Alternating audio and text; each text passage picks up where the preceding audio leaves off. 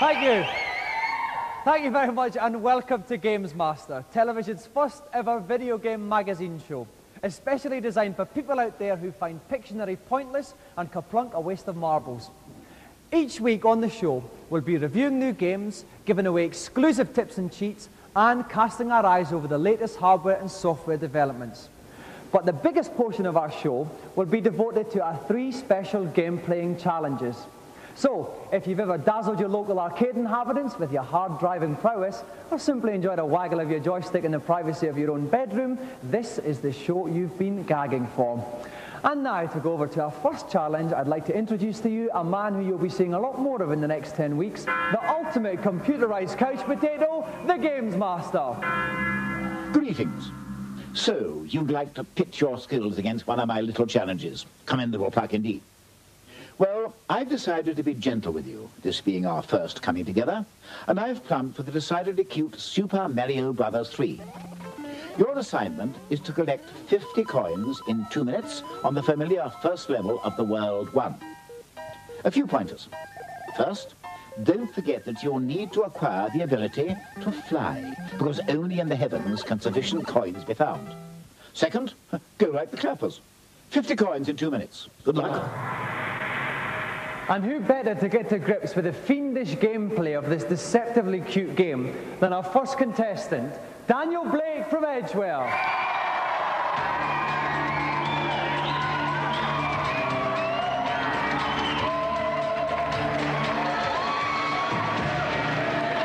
Welcome to Gamesmaster, Daniel. Hi. Now, you are, in fact, the first ever competitor on Gamesmaster, so you're right up there with the first ever block twiddler on Krypton Factor. How do you feel? A bit tense and nervous. Right, now you've practiced the game a lot. Yes, quite a lot. So you're quite confident about the challenge? Well, sort of confident. Well, we'll all be rooting for you too, Daniel, because it'd be nice to start off with a winner. Thank you. So if you'd like to go and plonk yourself in the hot seat, we'll get ready to start the game. Thank you. Now, joining me in the commentary box, from Mean Machines and Computer and Video Games magazine, is world-famous computing celebrity Julian Jazza Rigno. Julian, welcome to Gamesmaster. Hello. Well, we're making history here with the first ever game on Gamesmaster. How does that make you feel? It's pretty good. It's one of the greatest games ever, so a good way to kick off the series. Right, 2 minutes to get 50 coins. Very, very tough, very, very fast challenge. Daniel, are you ready? Then get collecting those coins. And he's off. So collected coins is the name of the game, Julian. He's knocking them out of these mystery blocks. Is this the best way to go about it? Yeah, what he needs to do is actually pick up the mushroom and convert himself into Super Mario, which essentially gives him 2 lives. If you get hit, you convert back into the small Mario. What he also needs to do is pick up the leaf, which gives him flying abilities. Now, where's this leaf going to be then? On the right, if he can... Oh my word, there's the leaf, just as we spoke about it.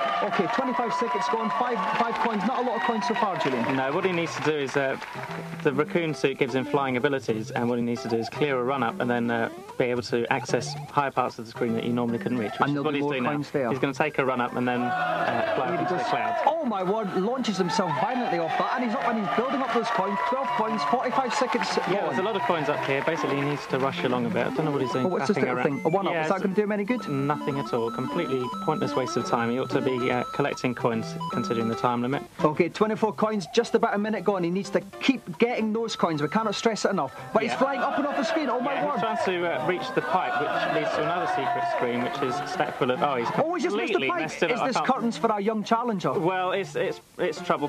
He needs to access a power pill down here now and convert these blocks into coins. It still won't be enough, so the pressure's on him to actually get up to that green secret area and collect the coins that are in there. So. Right, he needs 60 more coins. He's got about 35 seconds left. It's going to be very, very close, Jazz. He must get up he really needs to do this. And he's slotted in there quite comfortably. Now, he's in a little secret room here. This is going to be enough coins, I think. Yeah, he's got 50. He's got to come out of here and rush right as quickly as possible. He's past the 50. He's got about 17, 18 seconds to go. He's really got to run quickly to the right, and he could well make this challenge. He's just going to do it. There's nearly 10 seconds to go, and he's done it!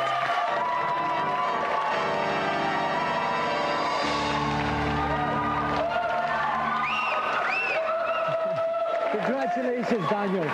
We said we wanted to start with a winner, and we certainly did. That seemed like no trouble at all to you, Daniel. Was there any point at all where you thought, I'm not going to do this and I'm going to be extremely embarrassed on live television? It was just getting the raccoon Mario, and then right at the end I just wanted to make sure that I wouldn't fall down any pits and hit anyone. Well, the thing is, Since you completed the challenge, you're the first ever winner of what we hope is going to be a more prized possession than all the Oscars, Emmys, Barrys, and even Swap Shop Erics put together. You have won the first ever golden customised Gamesmaster joysticks.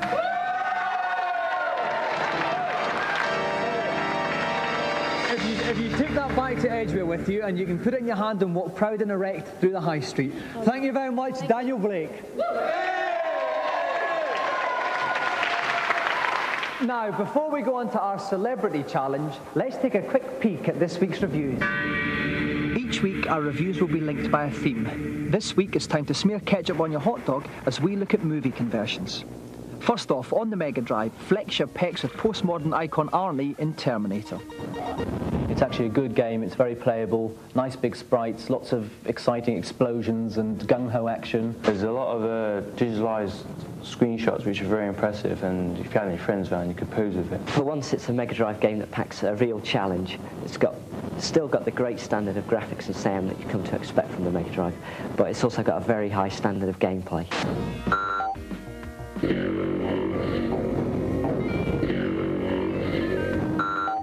Next up, this week's late night movie is a macabre romp around your Nintendo with the Addams Family. For the youngsters, it's a good game, and it certainly would give you value for money in terms of playability, because it's very addictive, but it doesn't really offer very much original or new. The NES has a surfeit of good quality platform games. There's all the Mario games, there's DuckTales. So I think more really could have been done with the license than just another bog standard NES platform game.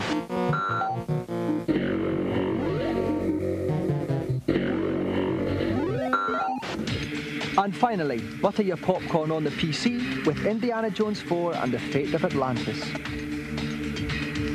It's a much more sophisticated game, much more superior graphics, and the depth of the story and the puzzling is all at a much higher level. It's got all the makings of a Lucasfilm game. If you look at it, the attention to detail, the quality of the graphics, just the humorous touches and the sheer depth are really quite stunning.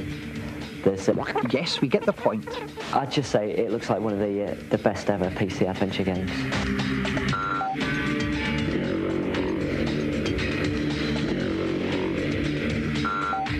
Now for this week's feature. George Bush does it, Prince William started to do it, New Kids on the Block do it together, and so does Betty Boo. They all play their Game Boy. However, not content with merely owning the most pleasurable 6 inches of hardware money can buy, Game Boy owners are now customising their beloved handhelds. I took the skateboard grips, put it on it because it makes holding it much more comfortable, your hands don't sweat so much, and I put the essential Stussy sticker on there. I'm a toy collector, so I have loads of bits of toy and animation and colourful things. A Game Boy comes into this world naked, and it's just begging to be designed. It's crying out to be scribbled, drawn, smashed up, and designed all over. If you want some tips about how to customise your Game Boy, and for any other information about the show, you can join our special Gamesmaster Club. Details on how to join will be given at the end of the show. So, some sound advice on where to put your pennies. Now it's time for our celebrity challenge, and we'll go over to Gamesmaster to find out what it is. Nice to see you again. I do hope you enjoyed my last little jaunt. Rather a competent player, wasn't he? For my second challenge this week, I thought I'd opt for a spot of football on Manchester United Europe. It'll be a game of 2 90-second halves in which a talented Manchester United formation will pit themselves against the classic skills of Liverpool. I trust we'll all be treated to a display of exemplary gamesmanship. And our 2 contestants trying to get the ball in the net tonight are Simon Reynolds from Bishop Stortford and his opponent, Wimbledon and England striker, John Fashanu.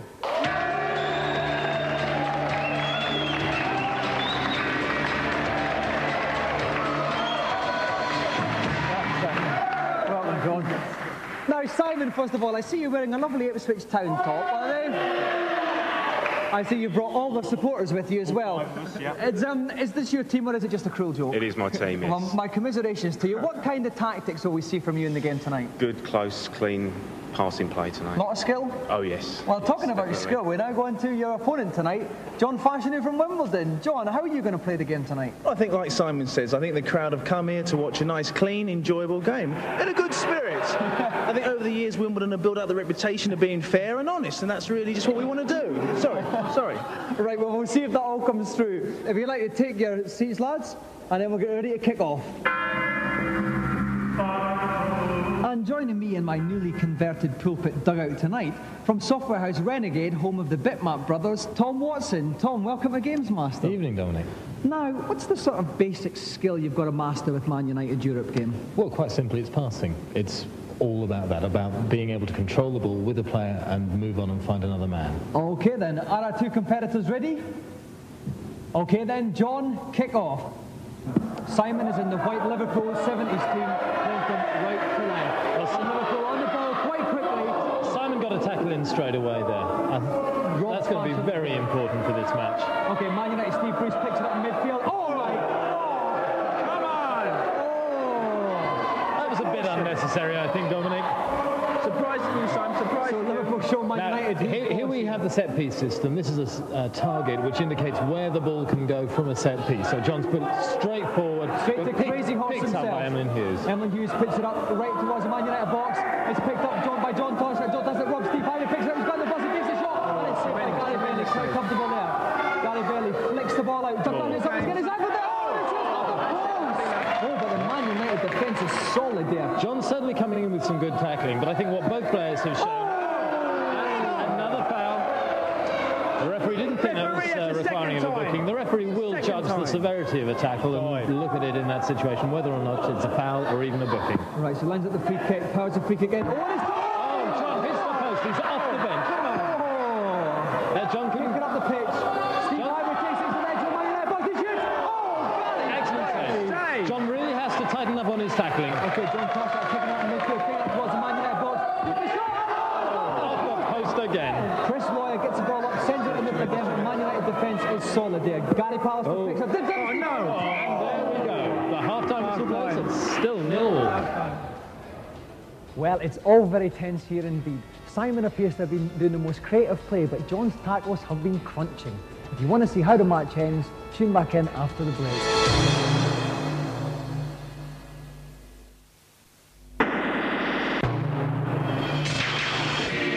Welcome back to Gamesmaster Stadium, where unfortunate Ipswich fan Simon Reynolds is taking on Wimbledon's John Fashanu.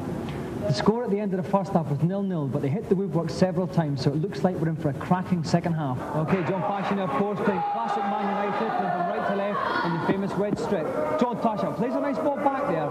Phil Thompson sends it out to the right wing, but there's nobody there. Man United, oh, Georgie Best picks it up, staying on his feet for once. John Fashanu under the covers again. Oh, it's all Steve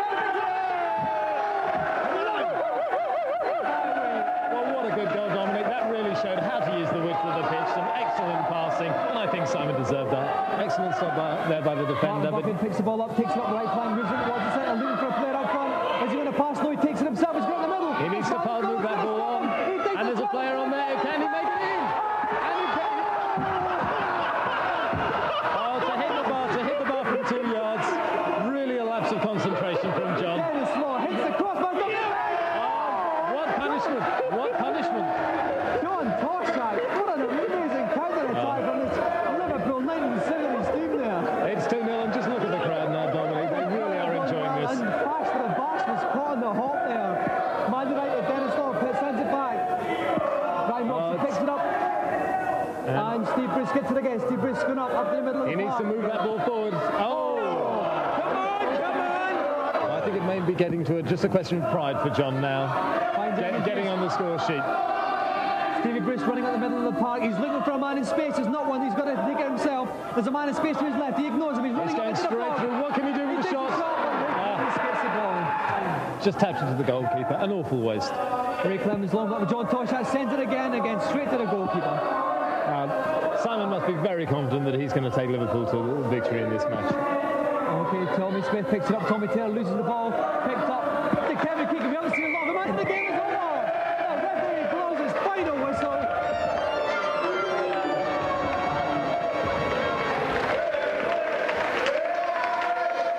Congratulations, Simon. it was all square at half time, but you let him have it in the second half, didn't you? Absolutely, yeah. We did a lot of research into how Fash plays, and he played into our hands in the second half. You know, the lad's done great. Right. Now, John, you must be sick as a parrot. Well, obviously I'm a little bit disappointed. I think the crowd will bear with me. I think they thought it was a goal as well. It was obviously a controversial decision. Just like 1966 all over again. Exactly. I don't bear him any hard wishes, so, you know, all the best. I'm not a bad loser. OK, well, John's got every right to be unhappy because he's missed out on the chance of our fabulous golden throbbing Gamesmaster joystick.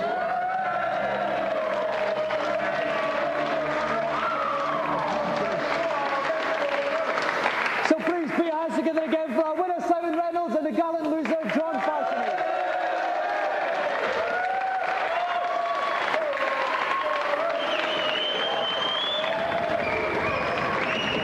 And now, each week at this juncture of the show, we enter our Consultation Zone. If you have any problems with your favourite games, drop us a line about them, and we'll get your queries answered by the man who knows more than anyone, the Gamesmaster.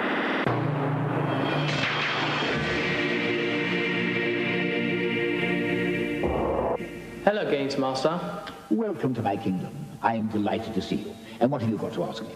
On Sonic the Hedgehog, I heard there's a secret world on Act 3 of the Green Hill Zone.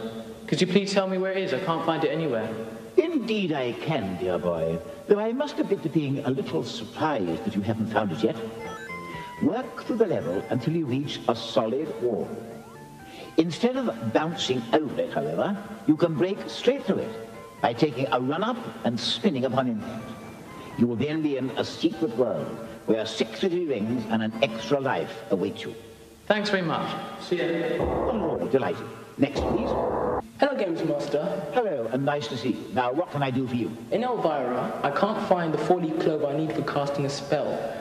Where is it? Elvara does indeed require a modicum of ingenuity. The clover can be found at the base of the hedge on the way towards the falconer in the meadow. You shall now have all the ingredients you need for casting the propitious surprise spell. Oh, thanks. Next, please. Hello, Gamesmaster. On Simon's quest, I cannot get past Deborah Cliff. What advice can you give me? To get past the very large wall that is Deborah Cliff, you need to select the red crystal and then kneel down for about 5 seconds. A whirlwind will then appear, which will whisk you across to the other side of the wall. Rather ingenious, isn't it? Thanks very much. Bye. And I think that's enough little tidbits for 1 week.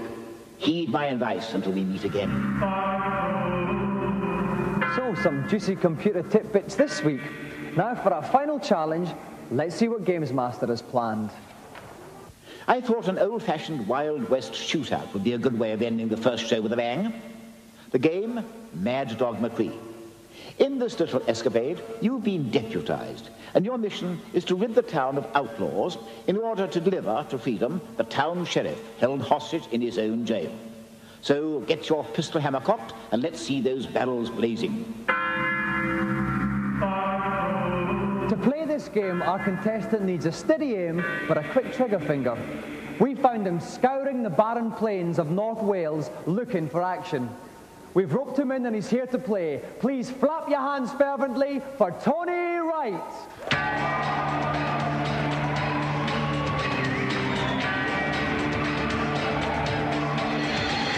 Welcome to Gamesmaster, Tony. Now, Tony, I look at you and the word mature springs to mind. Is there a gap in the market for the older games player? Well, the kids don't get a look in these days, really. I mean, a lot of people are going in there to use these machines as sort of stress relievers and so on. It's good after a hard day's work to unwind a bit. OK, well, I've had a hard day myself. Let's hope you relieve my tension, Tony. If you'd like to step up to the firing range, we'll get ready to play. And helping me co-commentate from the sidewalk is the editor of Computer and Video Games magazine, Tim Boone. Tim, welcome to Gamesmaster. Hi, Dominic. Now, Tim, this is a very special game. Do we have a special challenger there? Oh, I think so. Mad Dog Mcrea surely is a special game. It's a laserdisc game in which the idea is to shoot as many of these mean varmints as you can with your 6-shooter. You need to be on your toes all the time, always ready for the unexpected. And I think in Tony we could have a contender who knows his stuff. OK, Tony, are you ready? Ready. Load your pistol and come out shooting. Howdy, stranger. We need your help. Mad Dog Mcrea's gang is taking over the town. The mayor and his daughter have been taken hostage out to Mad Dog's hideout. Sheriff, he's locked up in jail. We're going to have to get him out to help with the gang. Can you help? Good. One more important thing. Hey, old codger, don't tell me. There comes the first bad boy. Now, this guy left his own devices with a blown Tony away. There's another one. Oh, my God. As I said, they're coming thick and fast. They do come in very quickly. It's good shooting, stranger. What I was going to tell you is the keys to get the sheriff out of jail are with One-Eyed Jack. And he's in the saloon drinking. Now go get him. Even though it was very far away. They're coming from all over the place. Finish them off with another couple of bullets here, just to make sure. Yeah, now, this place is full of trouble. Apart from her, she's quite safe. Be careful, that's Mad Dog's boys over there.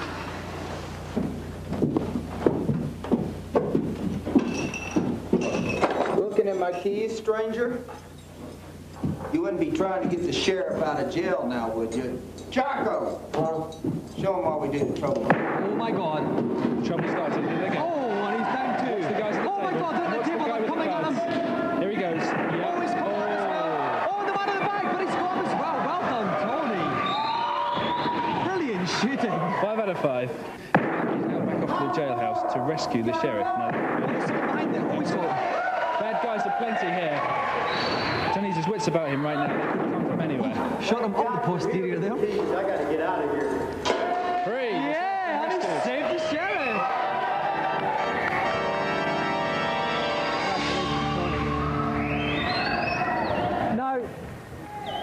Now, Tony, that was incredible shooting there. Was there any point in the game where you thought, this is a bit tricky? Well, it's never an easy game, you know. It's always a bit difficult, but it was okay. Well, Tony, we've got very big news for you. To commemorate your famous shootout at the Gamesmaster Corral, we'd like to award you a special coveted golden Gamesmaster joystick.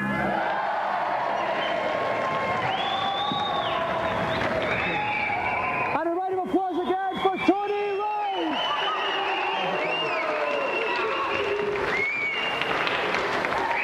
So we kick off the series with 3 winners, but I have a feeling things are going to get a lot tougher. And now it's time for me to don my smoking jacket and have a refreshing cup of chamomile. So I'll see you again in 7 days. Good night.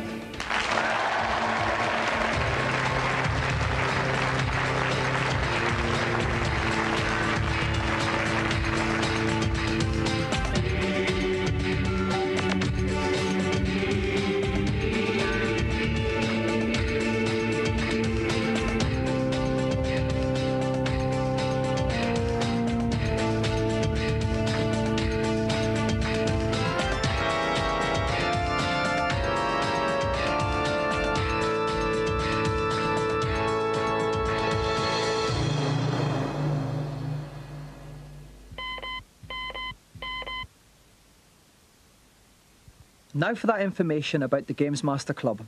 We have newsletters, free t-shirts and competitions with staggering prizes. The Monk hotline number to call is 0891 600 123. Calls are charged at 36 pence a minute after 6 p.m. and 48 pence during the day. Lines are open around the clock.